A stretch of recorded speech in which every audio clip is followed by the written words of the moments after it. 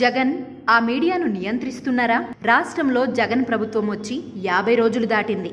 ముఖ్యమంత్రి అయ్యారో లేదో 2 ఛానల్స్ తీరును విమర్శించారు జగన్. అవే ఛానల్స్ పై ఇప్పుడు చర్యలకు దిగడం హాట్ టాపిక్ అయింది. అసెంబ్లీ జరిగే సమయంలో మీడియా పాయింట్ వద్ద టీవీ ఛానల్స్ లైవ్లు ఇవ్వకూడదనే నిబంధన ఉంది. కొన్నిసార్లు ఆ నిబంధనలను పక్కన పెట్టినా పెద్దగా పట్టించుకోలేదు.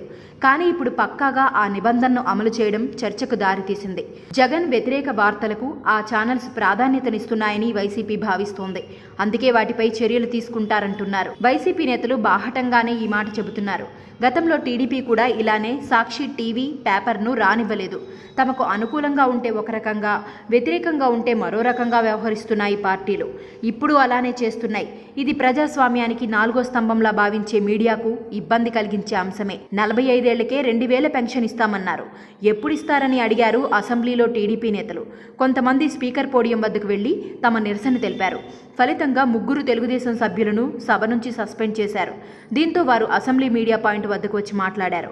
ఈ సందర్భంలో ఈటీవీ, ఏబిఎన్, టీవీ5 ఛానల్స్ వారి వాదనను టీవీల్లో లైవ్ ఇచ్చారు. శాసనసభ జరుగుతుంటే బయట మీడియా పాయింట్ వద్ద మాట్లాడేవి లైవ్ ఇవ్వకూడదు అనే నిబంధనను మిగతా వాళ్లు సీఎం దృష్టికి తీసుకెళ్లారు.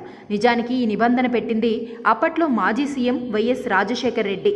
ఖచ్చితంగానే అమలు చేశారు. కానీ తర్వాత వచ్చిన చంద్రబాబు ఈ నిబంధనను పెద్దగా పట్టించుకోలేదు. అయితే ఇప్పుడు జగన్ ప్రభుత్వం మాత్రం అలా చేస్తే ఒప్పుకునేది లేదంటోంది. నిబంధనను ఉల్లంఘించినందుకు ఈటీవీ, ఏబిఎన్, టీవీ5 ఛానల్స్ను అసెంబ్లీ లోపలకు అనుమతించలేదు. దీంతో వారు షాక్ అయ్యారు.